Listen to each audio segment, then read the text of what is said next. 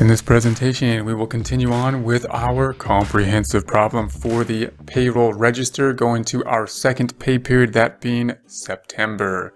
We have our first pay period here of August. Support accounting instruction by clicking the link below, giving you a free month membership to all of the content on our website, broken out by category, further broken out by course. Each course then organized in a logical, reasonable fashion, making it much more easy to find what you need than can be done on a YouTube page. We also include added resources such as Excel practice problems, PDF files, and more, like QuickBooks backup files when applicable. So once again, click the link below for a free month membership to our website and all the content on it. We're going to continue with that information for September. Note that we don't have another header line down here before the September data input sheet. What we're going to do is we're just going to freeze the pane, which is going to be an Excel kind of trick or technique that we're going to use, and that's going to make it so this cells above this line will stay the same.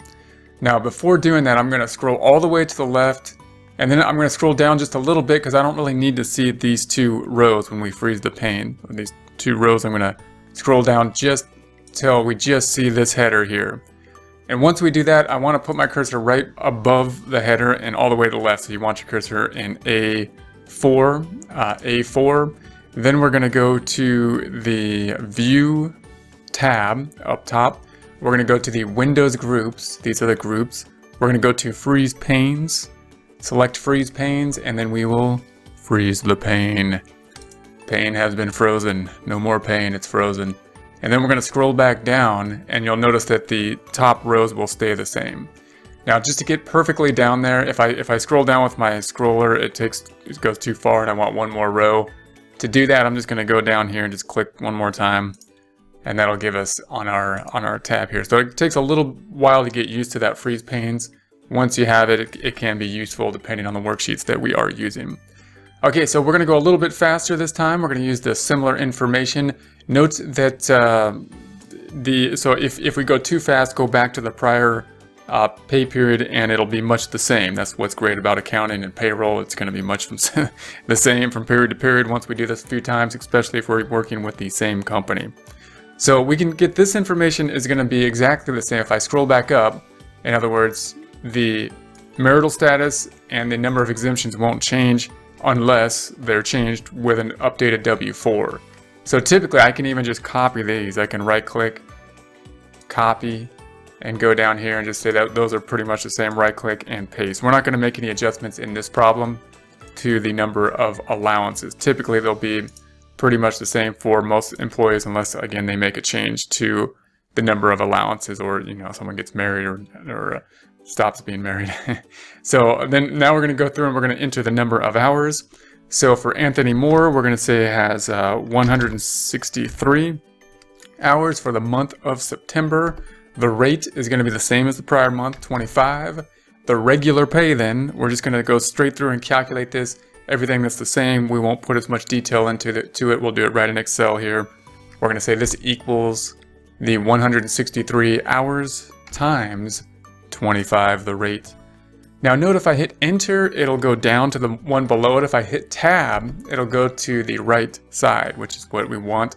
So I usually get in the practice of hitting tab, it goes to the right. We're going to say that there's 3 hours of overtime. And again, these hours in the overtime we would have to calculate by a timesheet or a time clock. So I'm giving you this data that we would have to compile through whatever time instrument we're using. It's some kind of punch in, punch out time clock system. So we're not, so there's 3 hours. Also note that the hours are overtime would have to be calculated however that is done. Typically 40-hour work weeks. Anything over 40 hours would have to be overtime. I'm going to give us the overtime hours here just for the purposes of the problem. So that means that there's 163 plus 3 or 166 total hours, 3 of them overtime, 163 regular time. The OT rate is going to be the regular rate times time and a half. So this equals the 25 regular rate times 1 the time, 0.5 and a half. So that's 150% of the regular rate tab. It's going to be 37.50. Then we're going to take the hours, overtime hours, times the overtime pay rate. So this equals the 3 hours times the 37.50 pay rate tab. Now I'm going to add up the total columns, or the total earnings, which is going to be the regular plus the OT, and that's going to equal the regular in F12 plus the OT in I12 and tab. Now we're going to go through and pick up the earnings for OASDI, FUTA, and SUTA. Now note OASDI, no one's going to hit the limit yet because it's only the second pay period, and that's pretty high limit for the wages we're talking here. So no one's hit that, so it's going to just be equals the same.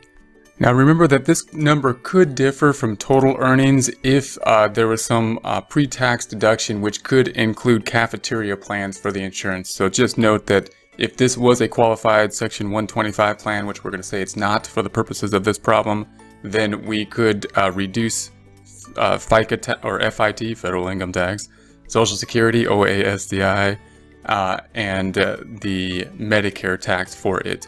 But we're going to say this is a post-tax non-Section 125 deduction, will be coming out of the paycheck, but is not going to be something that's going to be reducing the taxable earnings for FIT, OASDI, and Medicare. FUTA, however, is an area of difference here. FUTA, we picked up the same number, but there's a 7,000 cap. So if I go over to the earnings schedule for like Anthony, because it's only the first month, the cumulative earnings are just the first pay period's earnings. So it's really just this 4,025 is the only earnings in the prior month. But if there were more than one pay period, we'd have to go back here, not just to the prior month, and see how much has been earned. So that means that we need the lesser of what he got paid this time period, or what takes us up to the cap of 7,000. So in other words, to get to the cap here of 7,000 minus this 4,025 means that there's we can only have 297 of wages. If the wages he was paid is greater than that, we have to pick up the 297 and not go over the 7,000 cap. So I'm scrolling back to the left. We're going to go back down. Well, so we can see this data. So we can pick up that same number here since there's only one pay period. So we could say he got paid this time more than that amount. So it was 2,000 something. So we're going to do a subtraction problem. So it's going to be 7,000 minus what he got paid to date, which is just this one pay period. So he needs another 2,937.50 to get up to the 7,000. This plus this now being the cap out for his life of 7,000, or of the company's income, the life of the company income. We're going to do the same thing for SUTA, except the cap is 8,000. So again, if whatever he needs to get up to 8,000 is less than what he got paid, then that's what we need to pick up, which it is. So we're going to say this equals the 7,000 minus what he got paid prior, and that's going to be the 2,000. I'm sorry, 8,000, should be 8,000, equals 8,000 minus what he got paid prior, and that's going to be the 3,937.50. Okay, so that's going to be the new thing. This is basically the new thing this time. And when we go to the next pay periods, we'll see that this basically goes down to 0. So now we're going to do the payroll taxes. So we're going to scroll to the next item. So we are in N12. I'm going to scroll back down so we don't get confused on what we're calculating. So here we are. We're on the OASDI. We're going to pick up the OASDI wages times 6.2 or 0.062. So this equals, pointing to the 4,187.50 times 0.062 and tab. Then we're going to go to the Medicare, HI. We're going to say this equals, and we're going to point to the total earnings because there's no cap, so we don't need a Medicare wages, times 0.0145, 0.0145, what, I missed the 1, 0.0145, so 0.0145 tab, and then the FIT. This is going to be where we need to go to the table again, so I'm going to scroll back to the left, Note that when we look up the federal income tax, the FIT within the table, we will be using total earnings, which isn't exactly correct. We should be reducing it by the 401k plan because that's going to be a pre-tax calculation for federal income tax. So in that case, we're using a number here that's going to be a little too high when we look up the table. The result of that would be that we're going to be withholding a little too much. And if that were to happen, then at the end of the year, when the 1040 is filled out, we'd have too much withholding, which would typically result in a higher refund or a lesser tax owed at the end of the year at the 1040 calculation. Now it's going to be married for, and the wages are going to be $4,187.50. So we're going to go back here. We're looking for the tables for married monthly. And the wages are $4,187. So monthly married, we're scrolling down. 4,001. So it's going to be between here and here. So I'm going to go over to the 4, and there it is. So this one, 187. 187. Yeah, I think that's it. So I'm going to go back here.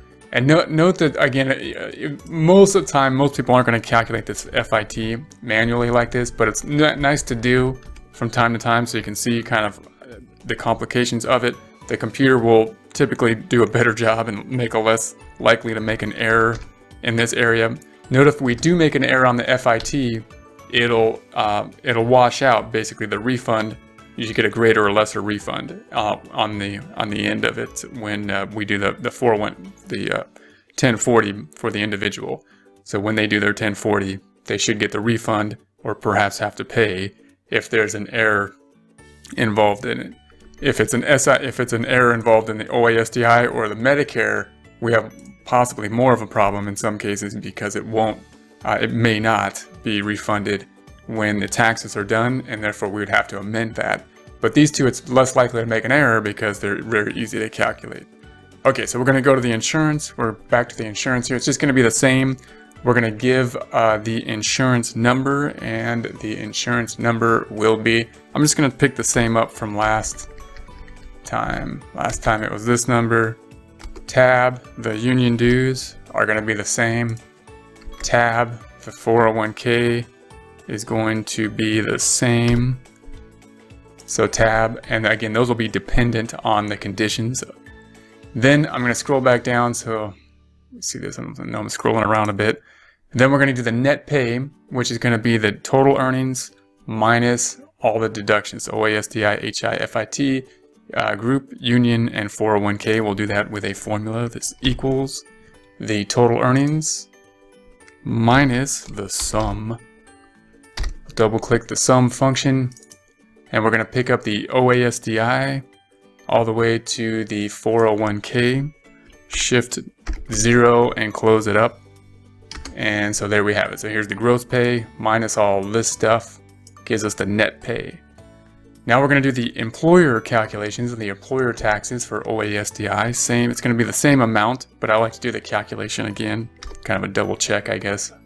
It's going to be this 4,187 times 0.062, and that's going to be the 259.67, 63, which is equivalent to here.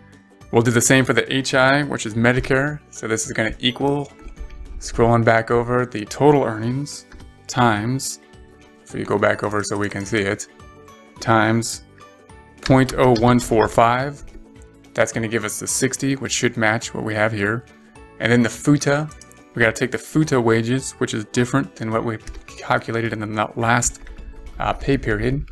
That's going to equal this 2,009.3750 times 0.006 tab, and then SUTA, which is going to equal the SUTA wages. If we scroll back over, which is this one, in M12 times 0.054, and enter. And so there's going to be that information.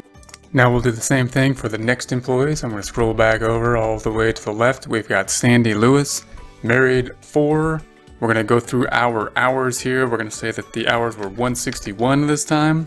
We're going to have the same pay rate of 28 per hour. Multiplying out the regular pay is going to equal in F13 this 161 in D13 times the $28 an hour and tab. Then we're going to get the overtime hours, which will be 1. Have 1 overtime hour. We'll calculate the overtime rate again, which is going to be equal to the regular rate times time and a half times 1.5, 150%. Tab. Then the overtime pay is going to be the 1 times 42. We obviously can do the math in our head, but we're going to calculate it so we have the same formula. The 1 hour times the 42 equals G13 times H13, tab. Then we're going to add up for total earnings the regular pay and the overtime pay. So in J13 equals the regular pay in F13 plus the overtime pay in I13, tab. Then the OASDI wages, no one's going to have hit that one, or they're not going to have hit that 128,400. So it's just going to be the same, equals that same number. We're going to have the same issue with the 7,000. They will have hit that. So what we need to do is just get the enough wages to get to 7,000. It's not going to be the full 4,550 for FUTA wages. We need whatever it is to get to the 7,000, which will be less than this amount. We'll do that with a subtraction problem, which will equal the 7,000 minus the prior period's wages, because that's what it was up to this date. There's only one prior period. And that's going to be 2,573, meaning this plus the prior period equals the 7,000, which is the cap. So we can't use the whole amount because it capped out. Same thing with SUTA, except there's an 8,000 cap. So equals 8,000 minus the prior period SUTA, 4,424, tab. Then this number plus the prior period goes to the cap of 8,000. So we can't pick up the full number here. We have to pick that up. I'm going to scroll back down so we can see our headers better. And we'll go through the OASDI. So this equals the OASDI wages times 0.062, tab. The HI or Medicare equals the total earnings, because there's no cap, times 0.0145. And then the FIT, so we're going to have to scroll back over and we'll find that FIT for Sandy Lewis, M, married, 4 monthly pay period. The amount that we're looking up is 4,550. So if we scroll back over here, we're looking for our tables, which are here, and we're looking for the married monthly, the 4,550. So here's 4,550. Now that one falls on the line here. Typically we'll do the higher amount. So we want the higher amount because that'll withhold a little bit more, and that's like a little bit more conservative. We'd rather have a refund, in other words, at the end of the year when they do the 1040 than to owe money. So we're going to try to err by withholding slightly too much than too low, although the dollar amount's probably pretty minor. So here we have the 235. We'll go back to our table and we're going to put in, scrolling back over to the FIT, 235. Group insurance, I'm going to say that's the same, so we're going to pick that up. And again, this could vary. I mean, this could differ depending on the terms, but I'm going to pick up the same for the union dues. I'm going to say the 401k is going to be the same. It may vary depending on the earnings, but we're just going to keep a standard or fixed 401k contribution. It just depends on the options that were agreed upon between the employer, employee, and the plan. Then we're going to do the net pay, which is going to be the total earnings minus all the deductions and taxes. So this equals the 4,550 minus the sum, double clicking the sum function, highlighting the OASDI to the 401k tab. It's going to close up. That's good. So there's our net pay. So there is the net pay. Now we'll calculate the employer taxes. So OASDI should match this amount, but I like to recalculate it. So we're going to say this equals the OASDI wages times 0.062, which will be that same 282. The HI or Medicare equals, and we're going to scroll back over, it's going to be for the total amount here, times, and then it's going to be the 0.0145 tab, and then the FUTA, we're going to say equals the FUTA wages, which will be this amount in L13, times 0.006 tab, and then the SUTA will equal the SUTA total in N13 times 0.054. Enter. I picked up the wrong number there, so let's delete that. It's going to equal, we're going to scroll over just one more to find the SUTA number, times 0.054. Alright, so that looks more reasonable. Next employee, scrolling back down, we're looking for Jill, and so Jill here has a single 1 and 140 hours on regular pay, and the hourly rate is 31. Regular pay will equal the hours of 140, the normal regular hours, times the $31 an hour. And then we're going to have the overtime. We're going to say that there was 0 overtime. Overtime rate will still calculate it even though there's not any overtime to keep in conformity with our formulas. Equals the 31 regular rate times time and a half, or 1.5, 150%. And then the overtime pay, then we're still going to calculate it even though it's 0, equals the 0 hours times the 46.50 overtime rate. Then the total earnings is, we're still going to calculate both numbers even though there's only a regular pay, equal to the regular pay plus the overtime pay. Then the OASDI, they're not going to hit over, Jill hasn't hit the overtime yet hasn't hit the OASDI cap yet. Therefore, this is just going to be the same number. Tab. The 7,000 will have hit the 7,000. So same thing on the 7,000. We're going to say this equals the 7,000 minus the prior time period. Tab. And so the prior time period is what she has year to date in earnings, plus the current time. That makes it the 7,000. Therefore, we're going to pick that number up instead of the wages here. Same thing for the SUTA, except for the 8,000 cap. So it's going to equal 8,000 minus the SUTA wages from the prior time period, our tab, that's going to be 2,590. This plus the prior time period is that $8,000 amount. Then we're going to have the OASDI. So I'm going to scroll back down. The OASDI will equal the OASDI wages times 0.062. Tab. The HI or Medicare will equal the total earnings times 0.0145. Then the FIT, we're going to use our tables again, which is going to be single, 1, and 4,340. So going back to our tables, we got to scroll up to the single table.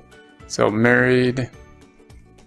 This is a single table monthly, and we're looking for 4,340, and the one column is here. So 4,340 is going to be in between here, and the one column is this one because that first column is a 0 column.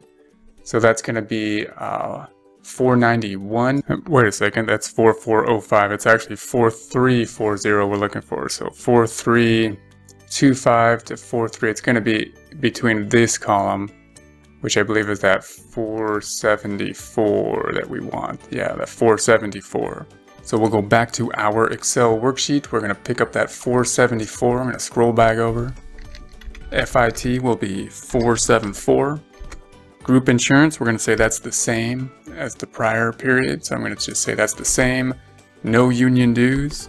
401k, we're going to say that's the same just to keep this simplified.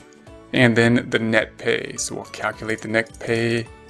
That's going to equal the total earnings minus the sum double click the sum function of the OASDI to the 401k. Then we're going to close that up. That's fine. Okay, and then we want the OASDI for the employer. Recalculating it equals the OASDI times 0.062. That's going to be the 269, which should match here.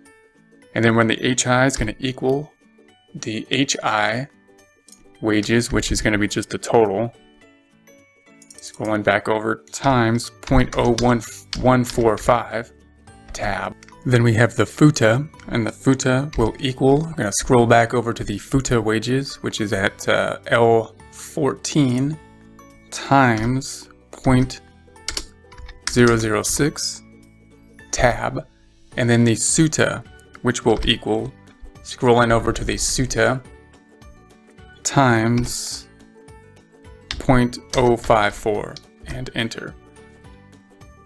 Next one, we're going to scroll back over, last employee, married 3. We're going to say this is a salaried employee. So this time we're just going to say salary for the regular pay. Actually, we're going to say salary for the regular hours. And we're going to say that it's 35,000. And the total earnings is just going to be the same. So we'll just say that equals the same amount. Now the OASDI, she's going to get a lot closer here because she's got that 35,000, but she's not there yet. She's at, I mean, if we look at the earnings so far, 35,000, and then the 35 is the 70. So we got to obviously be careful here on the OASDI. She'll be the first one or the only one that will possibly hit that cap. It hasn't yet though, so it's still the 35. And then the FUTA already hit the FUTA here. So there is no FUTA. So it's gone, and it's going to be gone for the rest of the time period. So this always happens in the early periods or the early payroll periods. The FUTA is going to be everything, and then it's going to fade away. And then obviously, if we weren't monthly, if we were something other than monthly, then it would fade away a little bit more slowly. If we pay people weekly rather than monthly, but it's going to go away after the first quarter or the first quarter and a half, typically for most employees. Okay, and then we're going to say the OASDI will equal the OASDI wages times 0.062 tab, and then the HI or Medicare will equal the 35,000 times the 0.0145 tab, and then the FIT. Now it's going to be the same. We can do the calculation again, but well, let's take a look at it. If we scroll back over here, I'm going to scroll back up, and we have to use these tables up top, so we'll do this at least one more time. We might not do it next time. It should be the same, but we'll take a look at this percentage calculation.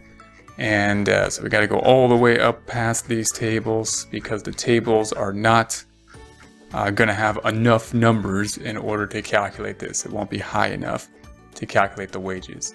Now remember, what we're going to do is we're going to scroll back up top, and we're going to pick up this number first. So 345.80. So 345.80 times 3, because she has 3 exemptions.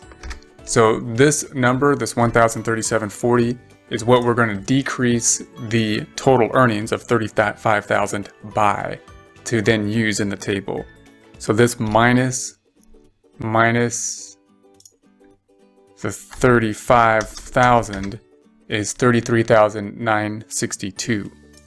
If we scroll down to the correct table now, that's the number we're going to use, at 33,000 or so. We want to find the monthly payroll table, and we're going to find the 33 is going to land in between here, in between these two numbers. So we're going to say 5,348 plus 32% over the floor, which is going to be this 27, right? This first number, the 27 here, 27. So if we take out the calculator here, what we're really doing, we're saying how much is actually in between this section. Well, we said it was 33,962.60 minus the floor of this category, which is 227,213. means that there's 6,749.60 within this range, and that's the 32% range. So times 0.32, that's how much is going to be taxed at the highest 32%. And then we're going to add to it what was in there before from prior brackets, which we can calculate from the floor already, which is going to be plus this 5348.26. So that's going to be that 7,508. So I'm going to go back over here and we'll see the formula for all I'm going to do is copy the formula. So if we scroll here, the formula's here. I'm going to copy this and just put that full formula, right click and paste 1, 2, 3. So I just right click and copy, right click and paste. And then let's just take a look at it. If we double click on it, it looks really complicated here because we don't see the subtotals. So it's almost easier to calculate this not in this kind of fashion, but we can do it this way, and it's nice to be able to see. So what we're taking is this 35,000 minus the exemption amount of 345.8 times 3, because there's 3 exemptions. So because of the order of operations, it's going to multiply first and then subtract. And then it's going to take this bracketed number, whatever we get there, and say that's minus the floor number, 27,213. And then it's going to take that's going to be really the number we calculate this whole thing at the highest bracket of 32% times 32%, then plus the 5,348, all other brackets added up. So that's going to be that number. Then the group insurance, same thing as the prior month, so we'll just say that equals the 1,500. Nothing in the union dues, and then the 401k will be the same. And so the net pay, I'm going to scroll back down a little bit, will equal the total earnings minus the sum, double clicking the sum, highlighting the OASDI to the 401k tab, and we're going to say yes, that's what we want. And then the OASDI should be the same here, but I'm going to recalculate it, equals the OASDI wages times 0.062 tab, and then the HI or Medicare, and note this number matches this number, equals, we're going to scroll all the way over to this 35,000 times 0.0145 tab, and that number should match this number. And then the FUTA equals, we're going to scroll over to the FUTA wages, and it's 0 times the 0.006, and then the SUTA wages, which is also going to be 0 times 0.054. So there we have those numbers.